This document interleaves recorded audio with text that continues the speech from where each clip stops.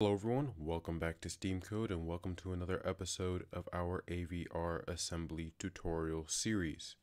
In this video, we're going to begin using simple commands to manipulate the different registers and the data within our device. So the device that we are simulating today is the ATmega2560, like I mentioned in the previous tutorial, and let's just jump right into it. So we're going to need to use our debugging feature within Microchip Studio. So click on Debug, start debugging and break. Now if this is the first time you've debugged on this project, this window will show up. So you're going to need to select a connected tool and interface. So right now you can, under the selected debugger / programmer, you can select simulator and then just save this file and head back to main.asm. So now that we're in main.asm, let's try this again. Debug, start debugging and break. And as you can see here, a processor status window shows up and you can see the stack pointer, the XYZ register, the status register, the cycle counter, the crystal frequency, the stopwatch, and all of the general purpose registers. Let's just pin this window to the side for now since we're going to be looking at it. And let's just jump right into it. So stop the debugging and now we can start looking at some basic commands. So these commands will make more sense if you have a basic understanding of the computer architecture. So let's just go over a few basics.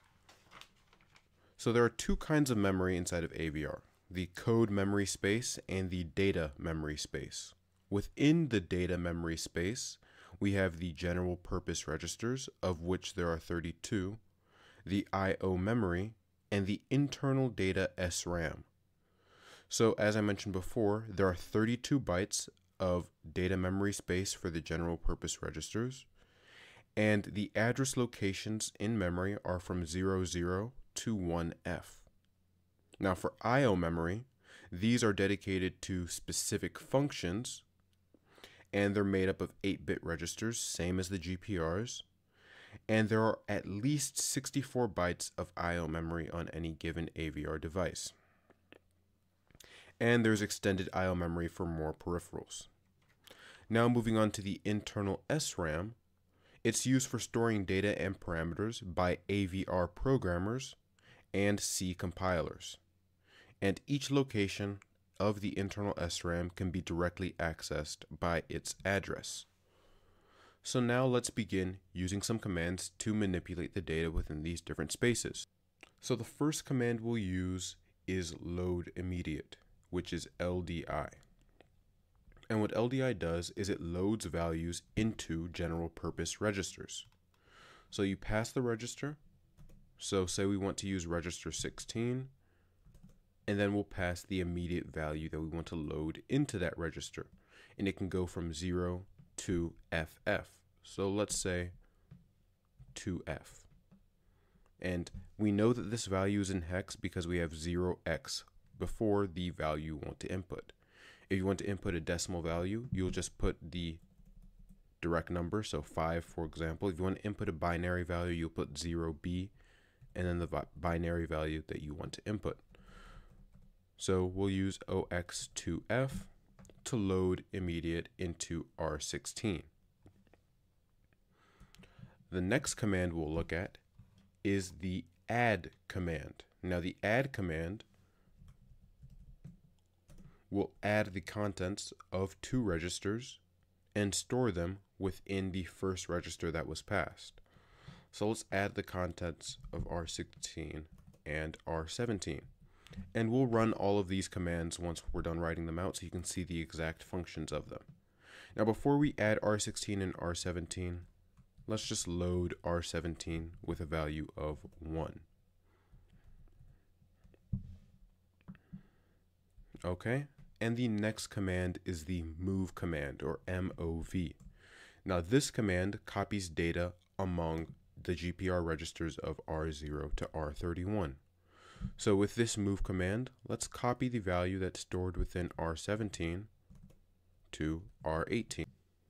Now for the next command, let's subtract. So we have sub for subtract, and same as the add command, it stores the product of the, or it stores the result of the arithmetic operation into the first register that's passed.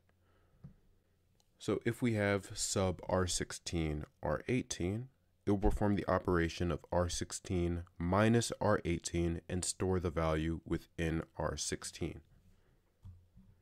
And there are many other arithmetic operations that you can also perform, such as MUL for multiply, AND for and then XOR, and the other arithmetic operations that are standard to binary.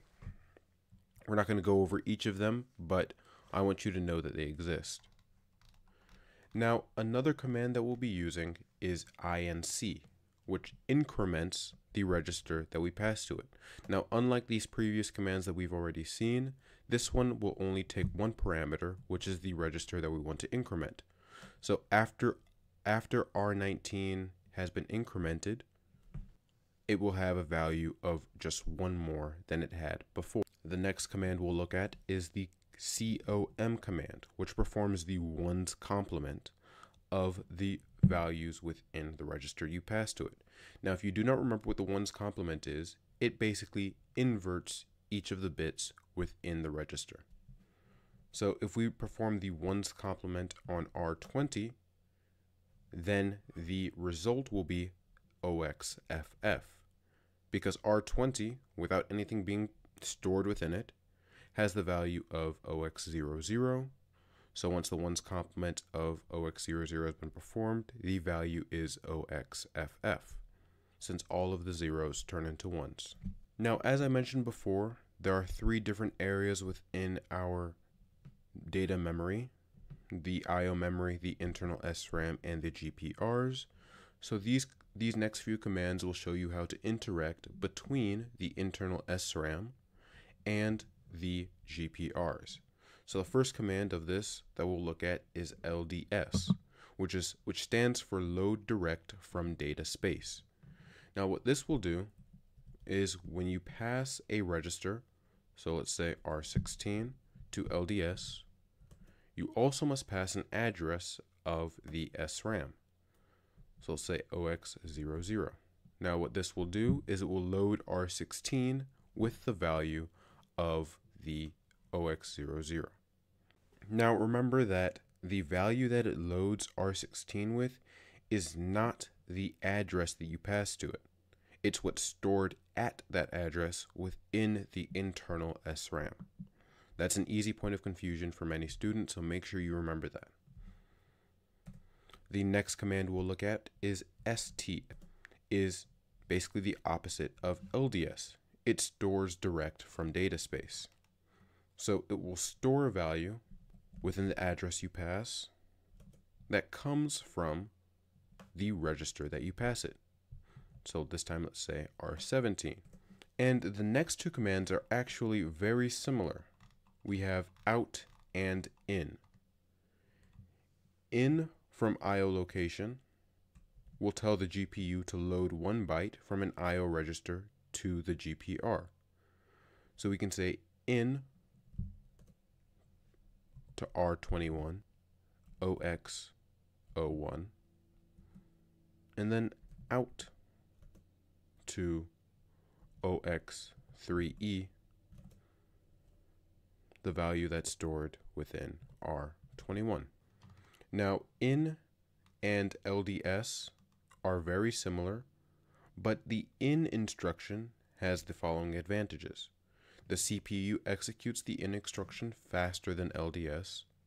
The in instruction is a 2-byte instruction, while LDS is a 4-byte instruction. And also, using the in instruction, we can use the actual names of the IO registers instead of their address.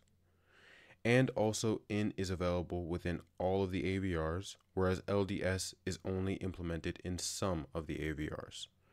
So when creating your AVR assembly code, make sure you know which device you're using and weigh the benefits and the cons of using different commands so that you know it works the way you intend it to. Alright, so now let's just run this code and let's see how it works in real time. Let's go back to debug, start debugging and break. And as you can see, we're on the first command, so let's step over it. Right now we're trying to load R16 with OX2F. If we scroll down to R16 within the processor status window, we can see that it's now loaded with the value of OX2F. Now let's load R17. It's been loaded with OX01, perfect. Let's add the two together and store them within R16. As you can see, they've been added and stored within R16. Now let's move the value from R17 to R18. Sorry about that. We're actually moving the value from R18 to R17. So as you can see, both R17 and R18 are now 0. Now let's subtract R18 from R16 and store the value within R16. As you can see, it stays the same since R18 is 0. And let's increment R19. Now R19 is 1. Now let's find the complement of R20, which should be OXFF. As you can see, that's become OXFF. Now let's go down to our data XRAM so we can actually see what's loaded into the value, what's loaded into address OX00. So we're loading from R16 into, or we're loading from OX00 into R16, which should just be 0. Now, as you can see, R16 has been set to 0. Now let's store the value that's within R17 to OX00, which is also 0. And let's take in the value within R21, what's stored within OX01, and the same for OX3E and R21 again. Now, since these were zeros, you weren't really able to see what was stored within what. So let me change a few of the values around so we can run this again a little faster and see it actually working in real time. So for this move command, let's just switch R17 and R18. All right, and that we should also, let's just change this. We'll send that out from R20.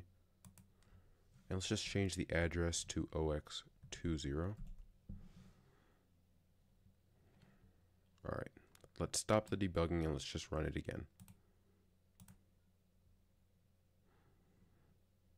And let's also change this to 0. So we're looking at the proper address. Okay, let's run this again. As you can see, we're being loaded with all the values that we need to. And you can also see the data changing in real time because, as you will remember, the values of, or the addresses of the general purpose registers are located in the memory from 00 to 1F. Let's keep on running it. As you can see, it's all changing in real time. And that's how you use these basic commands. So play around with these commands, see what types of programs you can make with them. In the next video, we'll start going to a little more advanced commands, a little different commands. And if you have any questions, feel free to leave them in the comment section down below. This has been SteamCode, and I will see you in the next one. Bye.